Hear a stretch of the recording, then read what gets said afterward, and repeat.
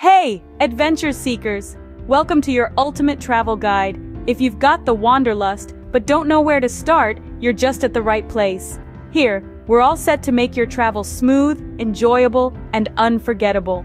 We've got everything from practical tips, hidden treasures, to insider travel hacks. Plus, an array of stories from the road, unique cultures, and stunning landscapes from around the globe. So whether you're a seasoned globetrotter or a rookie explorer, get ready for a journey full of travel wisdom. You're in for a thrilling ride with us. So, you are planning a trip from the US to Asia? Here are some essential tips to help you prepare. First off, don't overlook the importance of checking visa requirements.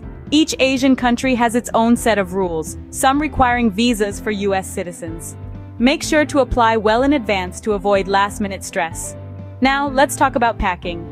Asia is a land of diverse climates, from the tropical beaches of Thailand to the snowy peaks of the Himalayas. So pack your suitcase with a variety of clothing options, and remember, it's not just about the weather, but also about respecting local cultures.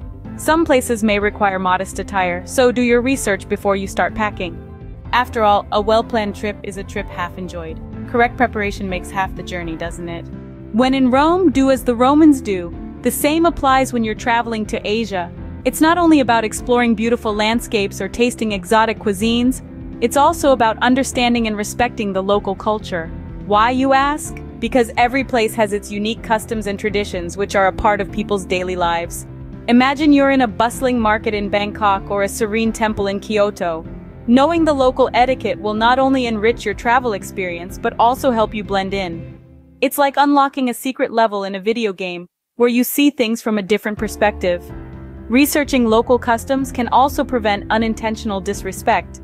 For instance, did you know that in many Asian cultures, it's considered rude to point with your feet or touch someone's head? So, before you embark on your journey, spend some time learning about the local customs. Remember, understanding is the first step to acceptance. Money talks, especially when you're traveling abroad, so let's address the elephant in the room: currency. When you're jetting off to Asia, it's a good idea to have some local currency on hand. It's perfect for those small purchases, like a piping hot bowl of ramen at a street-side stall or a souvenir from a bustling market. But don't worry, it's not all about coins and notes. Asia has embraced the digital age, and credit cards are widely accepted. Whether you're booking a scenic cruise down the Yangtze River or splurging on a luxurious silk kimono, your plastic has got you covered.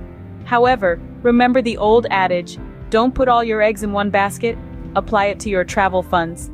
It's always wise to have some cash as a safety net, because when technology fails, good old-fashioned cash steps in.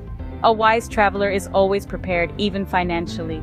Last but not least, let's talk about travel insurance. You're probably thinking, do I really need it? The answer is a resounding yes, and here's why. Travel insurance is like a safety net for your trip. It protects you from unforeseen circumstances that could potentially derail your travel plans. Think of it as a small investment for peace of mind. It covers costs related to medical emergencies, trip cancellation, lost luggage, and more. Now, I know what you're thinking. But it's just another expense? Yes, it might seem like that. But consider this. The cost of an emergency without insurance can be astronomical.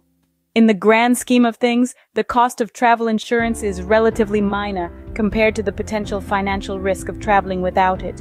Remember, it's better to be safe than sorry.